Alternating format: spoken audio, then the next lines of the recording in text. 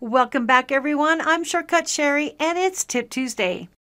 This is our final tip on Planner in our task management series, and it'll be a quick one, but I think you'll find it very helpful. This tip is going to show you how to copy a plan. At this point in time, and I'm hoping in the future, there's not really a way to create a plan template. So this is kind of a workaround. You can create a plan and then copy that plan. And that might help you in your template situation. Who likes to reinvent the wheel? Nobody.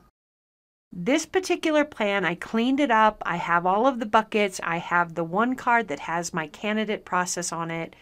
Everything's ready to go. And now I want to replicate this plan. The good thing is you kind of get to pick and choose what gets copied from one plan to another. Let's look and see how that might work. To copy the plan, click the More Options button, and then choose Copy Plan. The first thing you might want to do is rename that. Let's call this Engineering Candidates.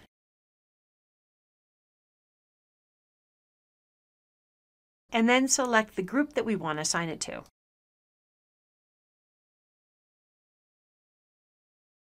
Our options are the priority, the dates, the description, the checklist, and the labels. The labels are distinct to each planner board.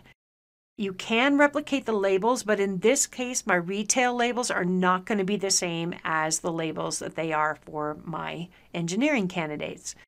If you have basic labels like the background flag, if we need to put it on there, then add those, but then leave the rest of them to be customized in the new plan.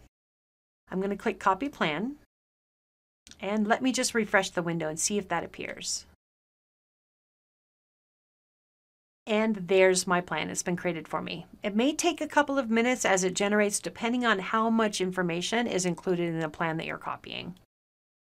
I go to Engineering Candidates. I have all of my buckets. I have my candidate tasks that I can use to create each new candidate, and I'm ready to go. The labels, I have Management, Associate, so again, we may need to customize those. Create the standard labels that you would want to use, and then customize the ones that you need for this particular plan.